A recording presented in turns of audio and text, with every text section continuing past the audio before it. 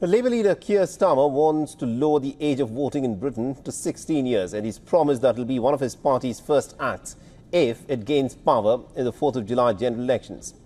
Keir Starmer was widely expected to win the elections, made the pledge last September, saying that giving children a role in elections will actually restore faith in British democracy. But he's not indicated a time frame as to when. Now, Labour is looking to introduce votes for 16 and 17 years old in its first year in the government.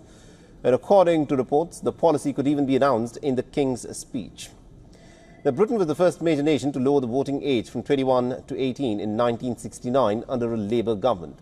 And this move will bring England in line with Scotland and Wales, and its rollout will mean that about 1.5 million more people would end up getting the right to vote.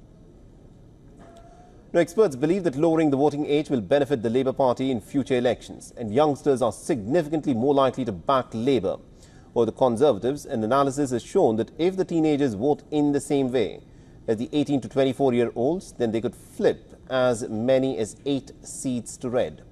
In fact, slamming the move last year, the Conservative Party chairperson Greg Hans had said that this is nothing but a desperate attempt to rig the electorate. If opinion polls are to be believed, then this policy would be rolled out as Labour is expected to gain a pretty comfortable majority. Anticipating personal or party defeat, more Tories are leaving the Commons. Michael Gove and Andrea Leadsom are the latest to join what is now a record-breaking exodus of Conservative MPs from the Tory party. They've joined 5 other leaders who stepped down recently, and this puts the number of sitting Tories who will not stand again for the elections at 78, beating the previous record that had been set in 1997 when 72 party members had stepped down, and this number could actually get worse in the coming days.